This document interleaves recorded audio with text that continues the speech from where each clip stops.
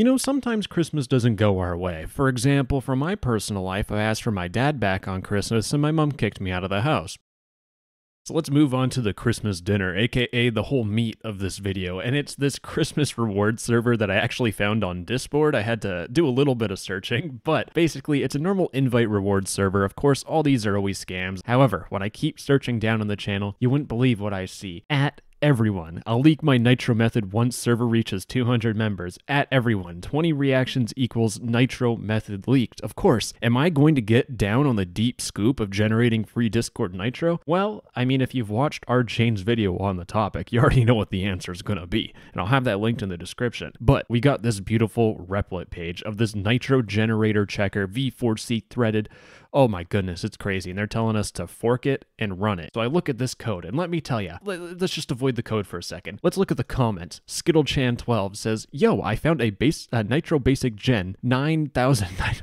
I can't even read right now because this is so stupid. Is this real? By SkittleChan, the same person. And the replies are, wow, it's fast. Who else came here from Christmas Rewards, by the way, which is the server that I'm on, and finally running it. Wish me luck. This is obviously some fake comments that the person made. It's just an alt account of the person that made this bot. If they even made it themselves, they probably didn't and just stole it off GitHub or something. But looking at the Python code, whenever you're trying to run any sort of code on the internet, you should be able to read and understand what's going on. But this code just keeps on spamming V4C gen is the best gen as it utilizes threading, quickening the process by 22.4 times. It wasn't just 20 times, it's 22.4. So I did what any sane human being would do, and I stuck it into Notepad. Now, I'm a Notepad fiend. I love this thing, and look how garbage this code is. To filter it out, this is the whole point of the video. I'm going to show you how I filter through this code and make it so I can understand what the heck is going on. So to start off, we have a whole bunch of comments that are just filling up basically the whole entire thing. Sometimes we get a little bit of code, but it's very hit or miss. And the best way to deal with this is we're using Notepad++'s kind of bookmark feature. So we want to go to mark, and we just want to search for hashtag, because that's how Python comments are. You have hashtag and a comment, and then hashtag, then a comment, and that's what they've done for this whole entire code. We are going to mark every single line that has this comment. Then what I'm going to do is go to search,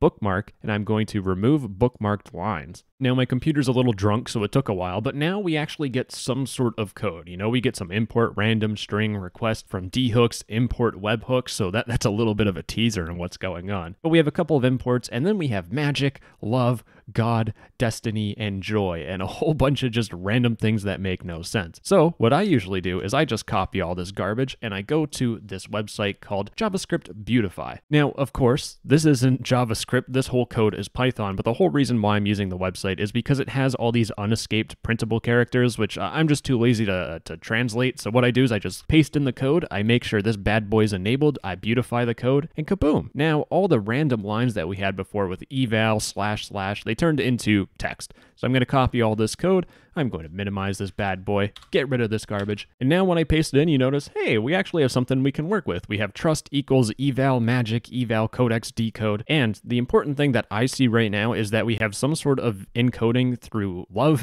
and joy. But what the heck is love and joy? Well, joy is ROT13, which is some sort of encoding computer thing, and love is just a whole chunk of random text. So of course, I'm going to figure out what this is. So I go to another website. Now I'm going to have it split on both sides of my screen. A little information dense. Forgive me, right? Grandma viewers, I'm sorry. You're just going to have to listen to what I'm saying. But basically what we're going to do is, for this one, we are actually going to decode the love string with ROT13, which is joy. So I'm going to go to love, copy this whole entire thing, paste it into this bad boy, and now we get this chunk of text. So I'm going to copy this chunk of text, replace it with love, so now we have it decoded, and in this, I am just going to remove the decode command so I can just keep track of what the heck I'm doing, because my brain barely works most of the time, especially right now. You know, technically in the future, the time this video comes out, I'm probably extremely hungover. Now we're going to do the same thing with the string destiny, because of course destiny is encoded with joy, which is ROT13, and I keep track of my progress by just removing this decode because I've already decoded it using the website, and now we actually have something we can slightly work with. If I open up Notepad all the way, we have trust equals eval magic plus love plus God plus destiny. So that means if we just combine all those together, all these random strings, we should get trust. So that's what I'm going to do. I'm going to do magic is the first one. I'm going to copy it. I'm just going to make a new line. So trust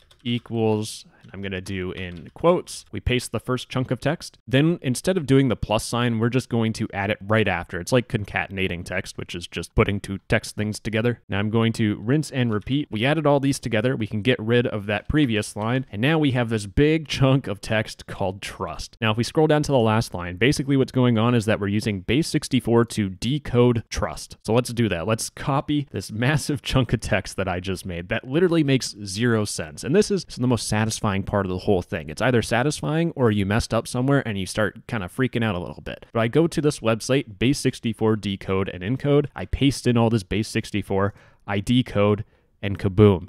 Satisfying. We finally get the raw code that we can look at that explains what's going on. So I copy this bad boy. I go back to Notepad. I can clear all this garbage out because what's happening is that it's just running the trust string, which is all that code. So delete, paste in the code, and kaboom, look at this V4C generator. We have finally deobfuscated this really poorly obfuscated code. And let me make it clear, what I did was extremely easy. This isn't anything crazy. This is like little Timmy's first deobfuscation lesson, which is kind of the reason why I'm showing you it, because at least if you find it interesting, you might get used to this and you might start doing it because it's fun. But anyways, let's look at the code. Basically what happens is they have some sort of webhook. Now, this webhook doesn't work anymore, so you guys don't have to worry about spamming it. It doesn't work, okay? But anyways, I'm gonna like gloss through this code because no one likes to watch a video where I just read out code. God, boring, jeez. Basically, when you start running the program, it sends a message to the webhook saying, oh, V4C booted up by some random. These guys are just calling you some randoms. That's not very nice. That's not kind at all. That's not in the Christmas spirit they're trying to promote. But now it says, how many codes do you want to generate and check? And of course, the best part about this